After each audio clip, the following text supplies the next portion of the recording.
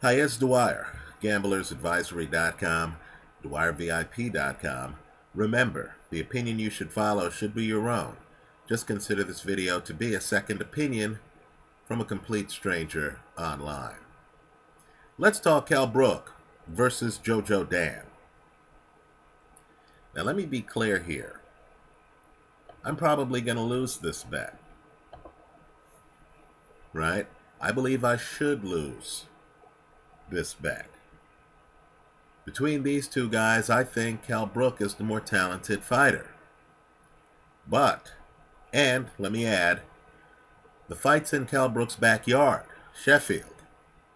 And JoJo Dan doesn't have knockout power. So you're talking about a favorite son in Kell Brook coming home after winning the title overseas. Right? This is his trip back to the crib. Right? The fans are grateful. They love him. He's popular in Sheffield. He's rewarding Sheffield with his first title defense. They're going to be there screaming at the top of their lungs. If you get weak-minded judges scoring this fight, as you can imagine, if Kell Brook comes this close with any punch on JoJo Dan, the crowd's going to be screaming, and the judges are going to be giving Kell Brook that round. Right? So make no mistake, Kell Brook, for talent reasons and for political reasons, should win this fight. If it goes to a decision, right, the odds are heavily stacked against JoJo Dan. No question about it. But understand here, we're trying to beat the casino. We're looking for opportunities. Part of our betting portfolio are going to be on bets we think will likely lose, but for which the casino is offering us such a good risk-reward proposition that we're going to take them anyway because life's uncertain. The current odds are 8-1 for JoJo Dan, the underdog in this fight. 8-1. Right? Bet $10. If you win, you leave the casino with 90. The 10 you bet return to you plus $80. Right? 8 times what you bet on the fight. Right? The bet I'm likely to make on this fight, once the odds are posted, is going to be on JoJo Dan. Right? I love Kell Brook. I think Kell Brook, quite frankly, prime Kell Brook, would give Floyd Mayweather more problems than Manny Pacquiao would. I think Kell Brook moves around the ring exceptionally well. I think he shifts weight exceptionally well. He has hand speed, right? He keeps getting better and better. He can tie you up. He's two-handed. There's a lot of great things about Kell Brook. Here's why I'm taking JoJo Dan. Apart from the odds, right? It's because Kell Brook was attacked with a machete just a few months ago. Right? The wound to his legs, right? In other words, a big part of his game, looked major, looked significant. He had numbness in his legs. Right? Now, I have problems with the machete attack for 2 reasons. The first is the severity of the wounds. Right? A guy tells you he has numbness in his legs, he can't put weight on his legs on the front end. That hints at nerve damage. Right? You know, I wonder how a guy can recover quickly enough from a machete attack that's several inches long on his legs to fight in a championship fight in boxing, right, for a major sanctioning body just a few months later. Right? Even if I thought Kell Brook was going to win this fight and the odds were much more narrow, I'd be hesitant to take Kell Brook because of this injury. Understand, too, that boxing really is a stamina game, right? Your legs might be fine early, but if the other guy's still around, and let's say the 7th, 8th, 9th, 10th rounds, then your body might start to betray you. You could be in great shape for a weekend warrior, a casual athlete, but not be in professional athlete shape. Right? So the severity of the wound, to me, makes me cautious about Kell Brook. I think it creates an opening for his opponent. I'm not sure if I buy that Kell Brook is back at 100%. You also know the way egos work in boxing. Every champion thinks they're invincible. Kell Brook might feel a twinge in his leg every now and then, but might think he's Kell Brook. He's invincible. He's unbeaten.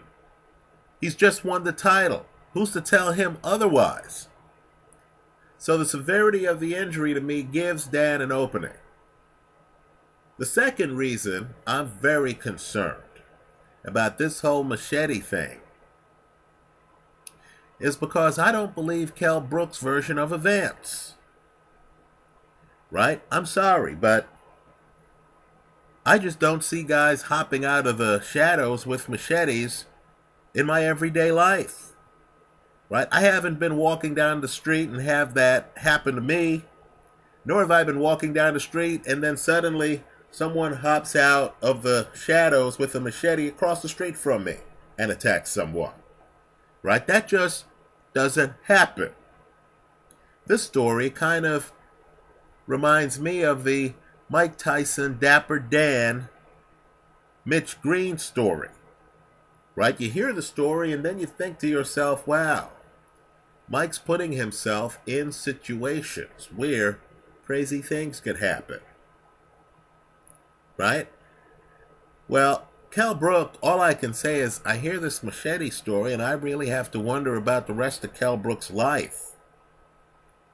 Right? I'm just wondering exactly what's going on there. It seems like there's some, very sharp objects in Kell Brook's life. Right? There's some risks and some dangers. So since I don't buy the machete story, and since I think there might be more going on, I really wonder how focused he's going to be for his next fight. Let's also talk about the opponent. This is the worst kind of opponent for Kell Brook to fight. Understand, JoJo Dan is an arm puncher. Now I know when you're watching a fight and someone's an arm puncher, the announcer will say, oh, he's not hitting hard enough. Oh, he should put leverage on his punches, blah, blah, blah. But understand, boxing is rock, paper, scissors. If you're an arm puncher, you actually have some advantages. You're cutting corners as an arm puncher because you look good. You're focused on style. You're focused on presentation. Right? You're not focused on badly hurting your opponent. You look good in the ring. There's an optical illusion going on. Fans see you land 4 or 5 punches, and then they just assume the opponent is hurt. Because if you were throwing those punches with bad intentions and leverage, the opponent would be hurt. So JoJo Dan is going to come in and he's going to look good. He's going to be throwing punches in bunches. He can. His volume will be higher than a typical opponent. He's going to look flashier than a typical opponent. He's going to look like he's working the head and the body. Right? Because his game is built on style, he's going to be bending. Punches are going to fly over his head. He's going to look smooth. He's going to look like he's letting his hands go. Right? Understand, too, that JoJo Dan has great legs. Right? He's not a plant in the ring. He's moving. It's in and out. Great balance. Of course he'd have great balance, because he's not putting much into his punches. His focus is more on his balance and his style than it is on hurting you with power shots. And to top it off, he's very aggressive. So he's going to be in and out, being busy. He's going to be on his front foot at times against Kell Brook. He's going to be moving around the ring. I believe he's a tougher opponent for Kell Brook than was former champion Shawn Porter. Right? Understand, too, Dan's only lost to one man, Selçuk Aydin. I can tell you the first fight, the scoring, in my opinion, was a farce. I thought Dan won that fight. If you do some Google searches here on YouTube, you're going to see that before that fight happened, I believe I picked Dan, who was then something like a greater than 3-1 long shot, to beat Aydin, because I thought Dan just moved too well and had too much volume. Right? That Aydin fight was in Aydin's backyard, back when Aydin was more highly regarded. Right? Let's just say that it's even questionable whether Dan lost to Aydin. Aydin did better in the second fight. But just understand, Dan has never been beaten down in the ring. Right? Now, there are holes in his game. No doubt, prime Kell Brook would take advantage of the holes. Right? Dan can get hit with a jab. He doesn't have great defense. In other words, he looks good in the ring. He's moving, he's throwing combinations and stuff like that. But then you notice the other puncher is landing shots. I would encourage you to look at the Bizier fight. In fact, both of the fights. Bizier lands a lot of punches on JoJo Dan. Right? In my opinion, JoJo Dan is open for counters. But understand, right, JoJo Dan is the kind of savvy fighter who makes you pay when you come after him. Sometimes you're going to run into his head. Right? His head is part of his arsenal, and he's smooth about it. In other words, this guy is a dandy. Right? Hard to, put it this way, hard to outstyle him in the ring. He's going to look smooth. He's going to force you to exert energy. That's bad for an opponent who was recently the victim of a machete attack. Right? So, at 8-1, I'm taking JoJo Dan because he's the better opportunity. This is simply an odds play for me. I'm likely to lose this bet. I think Kell Brook should win the fight. But Kell Brook's coming off a machete attack that you need to research. Kell Brook was in the hospital, folks, for days. That was just a few months ago. For days. The kind of fighter Kell Brook should be fighting is a guy who's more stationary than JoJo Dan. Right? Who's less charismatic in the ring than JoJo Dan. Who's more obvious. Who Kell Brook can move away from when the action gets a little heavy. That's not JoJo Dan. This is a very bad stylistic matchup. At 8-1, count me in. Hell, I'd take JoJo Dan at 4-1 odds. Right? I'm not going to bet a lot on this fight. But then again, if you're going to give me 8-1 odds, hell, I'll take that. right? What I'm not going to do, though, is hedge the play. I prefer hedging. You know that. The problem is Kell Brook's power is underrated. Right? Kell Brook's game might have changed. If he's in the ring and he's not able to move around the ring as much as he'd like, he might actually start sitting down on his punches, throwing a higher percentage of KO punches. Right? Let me also say, too, that Kell Brook could look incredibly bad in this fight. He could look as bad as Danny Garcia looked against Mauricio Herrera. That's a good analogous fight, right? Herrera, live underdog, fighting in Puerto Rico. Looked good in the bout, didn't have a chance on the judges' scorecards, right? If Kell Brook looks bad, but this fight goes the distance, it's going to take a very brave judge to pick against him. Let's just be aware of the political dynamics in boxing, right? Nonetheless, I'm taking the underdog because I believe this could be a train wreck for Kell Brook. If he's out there and his legs give him problems, even if he's winning the fight, if his legs start to go numb, and let's face it, he's going to be pushing his body, right? This is a championship fight. If his legs start to twingle and he doesn't feel good, don't be surprised if he gives up his title on the stool, right?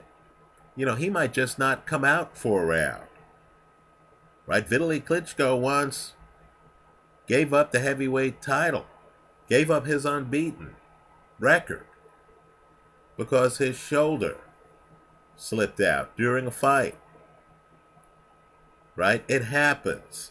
Here you're dealing with a guy who was attacked with a machete.